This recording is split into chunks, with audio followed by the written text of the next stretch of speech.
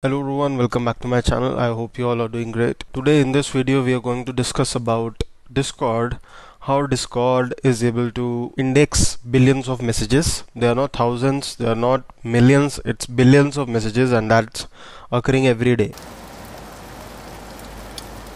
The most used feature, like if you use any chat app, is it search part. Like you want to search a particular message, some message someone sent you, maybe their address, maybe their phone number, something they sent on chat, and you want to find it. Similarly on Discord also, a lot of people wanted to use this feature in which they wanted to find particular text. So for this search part, we all know we cannot use our main database that we have or the persistent data store that is present. Even if we want to use this persistent data store that we have, in which we are actually storing the actual data, then also we would have to consider like how would we create the indexes. Now what is an index? An index you can consider simply like a index of a book. So for example, if you want to jump to a particular chapter, you find that index on which page number it is and you jump. Similarly, database indexes are a kind of way to search a particular data entry in your data on the basis of some values. Those values on which you create the index, they are called the keys of those index. So one way can be to use that persistent data store for these searching capabilities. But as you know, this chat is a message. So in a message there can be multiple keywords.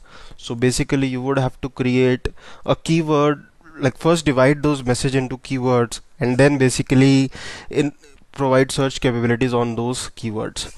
So it is not possible in your actual persistent data store which is there. So Discord uses Cassandra as its persistent data store. Now let's talk about how we will perform this search and how Discord does it. So first thing, that is quite an industry standard, everyone kind of uses it. Like if you perform some search on some kind of structured unstructured data, like there is no fixed fields which are there, everyone kind of uses Elasticsearch. Elasticsearch is a open source technology which basically helps you create indexes on your data and then allow fast retrieval on like large amount of data. So that's what Discord did. They started using Elasticsearch.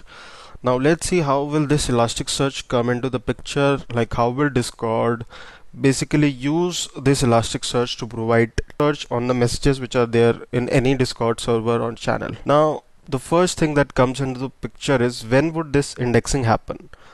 Like, do you want it real time or you can do it at a later time? Like, when do you want it? So like whenever you do chat, you don't want to search just after you sent a message or received a message. You can search, you want to basically search some old messages only, like whenever you have to search. So in this case real time is not required. And also one great thing about Elasticsearch is that Elasticsearch performs better in indexing when you provide it a lot of data to index rather than keep on sending information one by one and make it create an index. Now we basically have to push bulk messages and create index in Elasticsearch. Now how will we do that? We have the real-time chat, we cannot slow that down. So we are receiving constant messages on different Discord servers. Now how will we pick those messages from the persistent data store and put it into Elasticsearch? So for that you would have to first create some queuing mechanism, a mechanism to actually put the real-time messages which are coming in. So that's what Discord did. They used a distributed queue called Celery. There are now managed distributed queues available by different cloud providers. So they could have used that also, but that is costly. So they went with an open source solution called Celery. Now what this distributed queue would do, like any messages which are coming, they would be pushed to the persistent data store, obviously, which is Cassandra, and also to this queue. Now in this queue there are bulk of these messages which are available. Now we need someone to pull these messages and post into the Elasticsearch where the indexing would happen. So for these we need some workers, we call these index workers. Now when they built this solution, there were already some messages in some of the servers.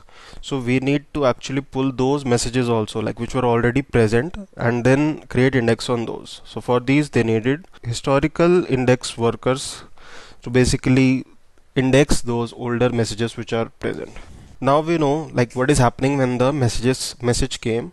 Now the message came, it is posted into the queue and it has to go to Elasticsearch for indexing on which the searching would happen.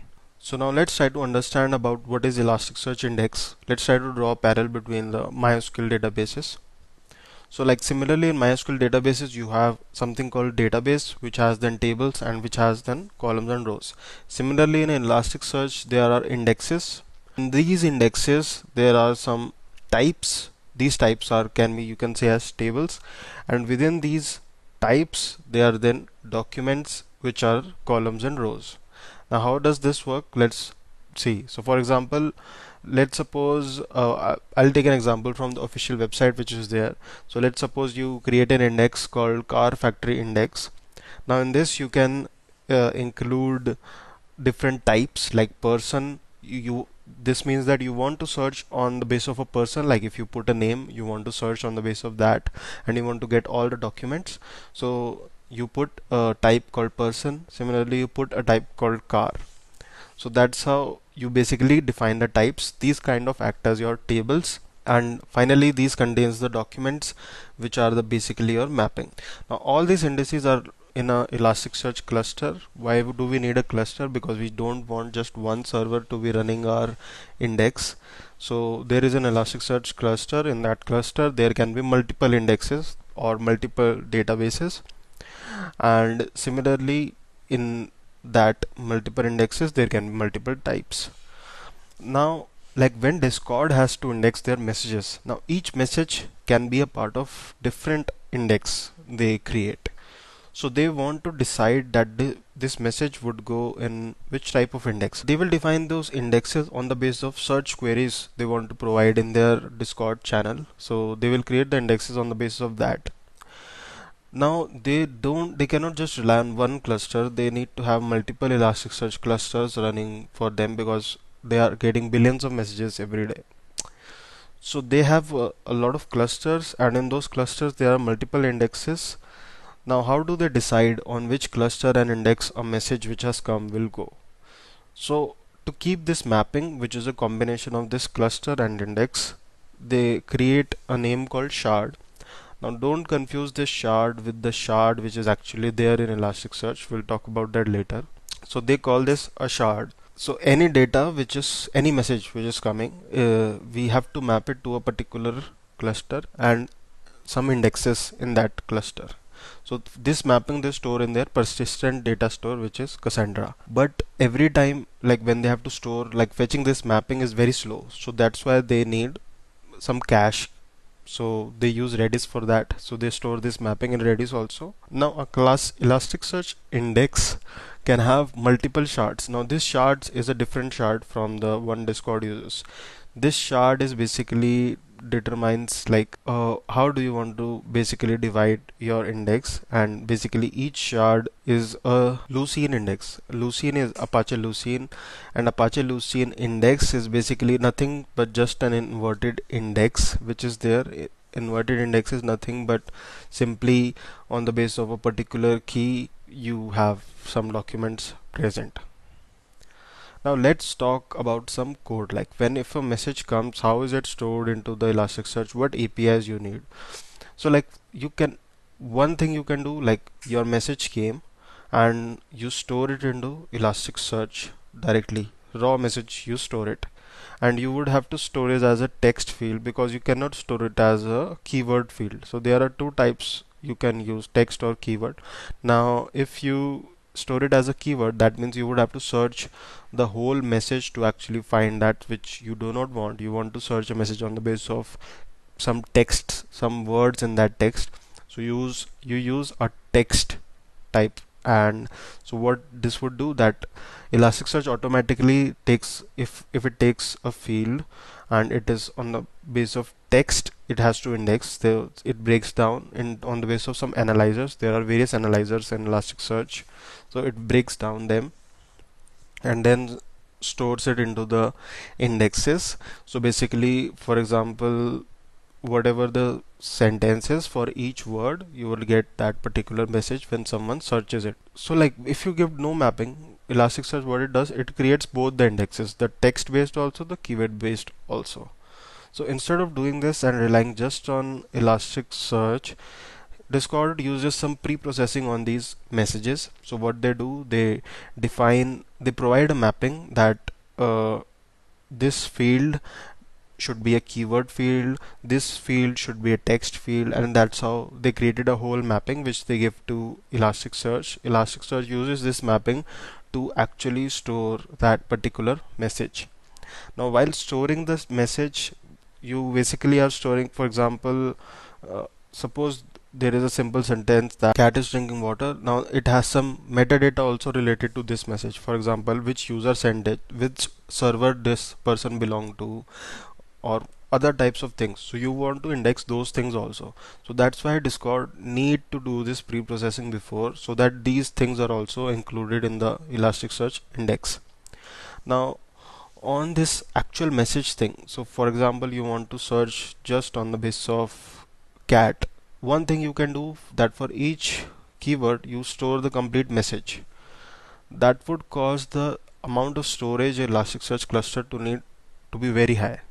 So to solve this, what they did, instead of storing the complete message, Discord stores just the message ID and a timestamp. It's a combination of both things. They store it, and then when someone searches it, they get this ID and timestamp, use their persistent data store to actually fetch that message and then show it to user. So there are two calls when someone is searching. First is to the Elasticsearch to actually search on the basis of those keywords. So once those keywords are there, then there is a call to the actual data store to get these messages which are present. So that's how the whole search thing occurs. Now let's just summarize all of this. So a message comes, the message then goes to a queue. Then there are some workers which pick up these messages in bulk and pre-process these to create a mapping, like whatever JSON mapping they create. Then they push this mapping along with the normal message, which is broken down into keywords, to Elasticsearch, and then Elasticsearch creates an inverted index to all these things which the workers have sent. So this message like cat is drinking water will be broken down into cat is drinking water, and for each word there will be the mapping will be of that message ID and that timestamp.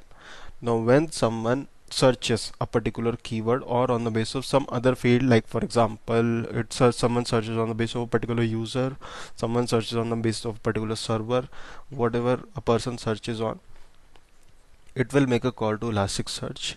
Elasticsearch will send them the message ID.